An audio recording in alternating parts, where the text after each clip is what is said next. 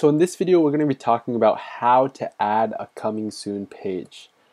And so we're just going to be talking about why would you ever want a coming soon page, and then plugins or methods.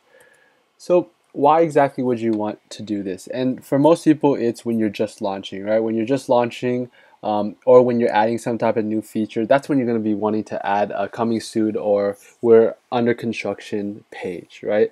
So, when you have a product, you have an idea that you want to create, but you don't necessarily have finished the website yet. That's kind of when you would have the just launching, or if you're learning WordPress, like if you're using this course right now, you're going to want to add the coming soon page just so you can kind of work on the back end, while the front end people can subscribe to the email list, or they won't be confused by kind of a broken website. You don't want them to assume that your website is actually broken, but in fact you're just building it, and also changing your theme. So there's many type of plugins that you can actually use. The one that we'll be using is the Ultimate Coming Soon page, but there's also the Easy Coming Soon page, and there's many other ones, but these are just the two best that I was able to find. So what I want to show you right now is actually how to activate the plugin, or how to set it up. And so there's not that many settings, so it'll be fairly quick.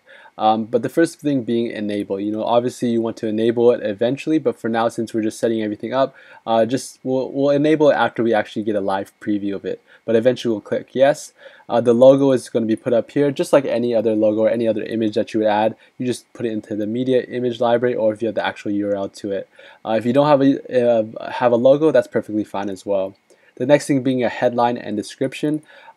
These are just preset or already default text that has already been in here. You can change it to whatever you want. We'll be back soon, or we're currently under the construction. It really doesn't matter, but you can add your own little flair to it. The only thing that I really wanted to show you is this mailing list of the FeedBurner. And so the only option for the free version is to sign up through FeedBurner. With the pro version, obviously they have more mailing list options, but I think it's always good to have an email listserv even from the beginning, or if you're currently updating your website or adding a new feature, then obviously you're going to have traffic, and you want them to just be updated on your progress whenever it's going to go live. And so I'm just going to show you how exactly you're going to do that. So what we're going to do is just put in our URL .com/feed. Because it's a WordPress domain, or because it's it's using WordPress, that this is going to be our RSS feed, right? Just our domain.com/feed. And so hopefully everything should work out fine. We can just, WP for all adventures. We're going to copy this because this is what we'll need later on, and we're just going to click next. And we're just going to skip over all these things for now. All we're going to do is, in order for emails to actually be set up, we're just going to go publicize and email subscriptions. And so from here, all we're going to have to do is click activate. So it's fairly simple. Just click activate. And from there, it's going to have all these little HTML codes that you can add in. That's mainly for if you want to put your email sign up box on your sidebar or on a page, something like that. But in our case, we're going to be eventually using a different service for that. All we want to know is that because it showed us this page, we know that it is now activated, right? Our FeedBurner account is now activated, and specifically the email setup is activated. So we're just going to copy our address. Remember, I told you to copy that over, and you're just going to copy it right there. We don't need everything else because it says enter the part after the feeds2.feedburner.com. And so that's just for you to remember as well, is if you want people to go to your RSS feed using FeedBurner, that entire URL, feeds2.feedburner.com/WP for all adventures, that's your FeedBurner URL, right? So people can sign up for the RSS feed there. Background color, you're just going to select a background color, background noise effect. All these are just more for aesthetics. So if you want to change anything there, it's perfectly fine. If you don't, that's fine as well. And so now we're just going to save changes.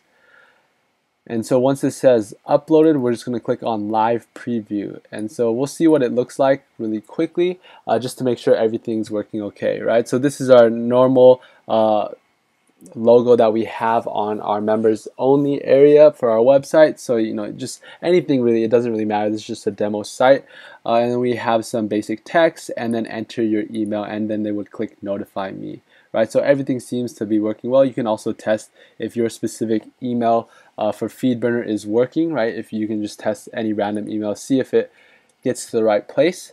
And so we're just going to go back to our dashboard, and the only thing that we need to do is ultimately clicking yes, right? So we check the yes, and then we click save changes. And what I want to note right now is this, is that because you are activating this coming soon page, we see that it is active right now. That doesn't mean that whatever you do is going to be necessarily affected, right? Everything you do, especially because you are the admin of your WordPress website, you can still make changes. So don't think that anything is going to really be affected in that sense. I guess what we can show you is what would our website look like right now as it is while we are currently logged in, and we'll see what happens, right? So I just went to wpforalltv.com, and as you can see, and you guys are probably not here yet, but it's just our actual website, right? So the admin doesn't actually see the coming soon page. Only people who are non-admins or non-logged in can do that, right? And it's just going to be the exact same as you would log into WordPress normally at yourdomain.com/wp-admin, right? That's where you just log in. And so that's one thing good about this plugin, is that nothing for you necessarily changes. It's more just for the users, so for the front end.